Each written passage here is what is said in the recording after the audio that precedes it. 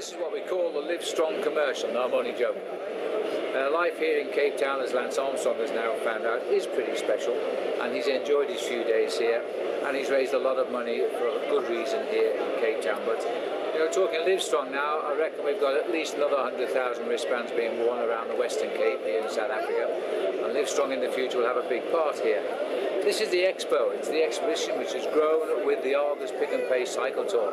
What the organisers say is absolutely true. It is the biggest entry of any bicycle race in the world. It's capped now at 38,000. Take off probably a 20% non-show and non-finish rate. You still have more than 30,000 cyclists finish this event. It's an amazing festival for everyone. You don't want to race it, you ride it.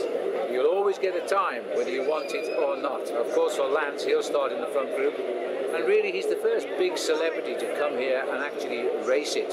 We've had Miguel Indurain, we've had Jan Ulrich, we've had Laurent Fignon, we've had Eddie Merckx. They rode as celebrities and just had a happy pedal. Welcome to day 2 at the Argus Bike Expo. We're here at the LIVESTRONG booth, number 151. If you happen to be in the neighborhood, come by and see us. We're going to have Team Radio Shack's Daryl Impey stopping by for a signing. It's actually a really cool day here. There are thousands and thousands of people coming through. We're happy to share it, and hope you like what you're seeing so far. So enjoy the day of the expo with us.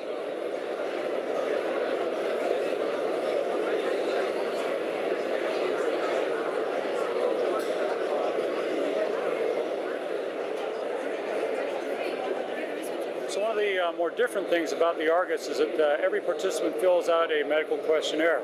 That data, mostly used to make sure that the riders are safe to ride, is then screened by their medical committee. And if they see something they think might need looking at, they'll ask the riders to come in and they get free medical checkups. And that could be anything from looking for diabetes, a heart condition, so on and so forth. It's a pretty amazing benefit being part of the race, and very, very well supported by the riders.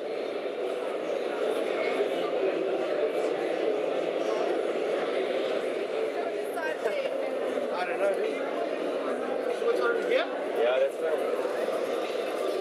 Together. What do you do? It's okay. One champion. They're a little bit different. Not Lance Armstrong, right? No. I look a bit different. Yeah, a little bit different. So tell me a little bit about the training, how it's been going here. Oh, we've had a good time in Cape Town. The weather's been really good, and I think Lance has enjoyed what he's seen of the Cape, and it's been fun, you know, living it up with him. So I've had a really good time here in South Africa, and we've had a lot of people coming up to us, and it's been really nice. Talk about when you came and you saw this booth, you see all these dedication things on the wall. Is that kind of brings home how what cancer's like here? Yeah, I think you know, by the amount of names that you can just see around us, you know that cancer's a big thing in South Africa. So what better than to have LIVESTRONG here to carry the message through to the South African people, and also to let other people who have cancer to let them know that they're not alone. Word is that you may be going a bit hard on at the race on Sunday. Is that a good rumor? Oh yeah, well, we don't, you know, we're here in South Africa, we might as well try our best. So you know, I'm from South Africa, and it's a big race, biggest race in South Africa. So I'll be trying to obviously try and win the race with Lance, but hopefully Team Radio Shack, we can do it. Team Radio Shack times 2, right? Yeah, Team Radio Shack times 2. We're a small unit, but a powerful unit. What's it like coming home to something like this where Lance is involved, and what's the impact of cycling having Lance around there? It's just made the event times 2, you know, like already we have 38,000 people here, but I think the spectators that we're going to see on Sunday is going to be double that, so, or way more than that. So I think having Lance around, you know, we've been riding along the coast, and the amount of people that have just turned around on their rides to try and join in with us, and it's been incredible having him here.